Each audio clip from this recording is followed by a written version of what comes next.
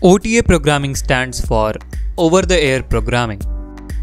In this video, we will be programming ESP32 through OTA.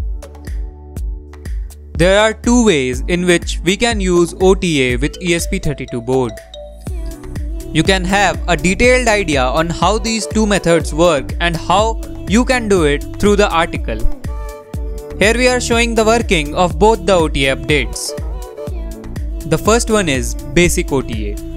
In this over-the-air programming method, we use the Arduino IDE itself for uploading the code.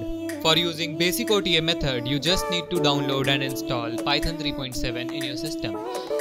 After that, just upload the Basic OTA sketch example from the Arduino IDE to your ESP32 board. After uploading the code, you will see in the Ports tab a network section mentioned.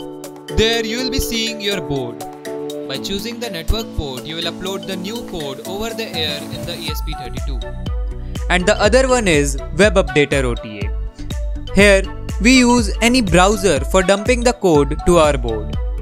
In this method, after uploading the WebUpdater OTA sketch, you just have to visit the IP address through a browser.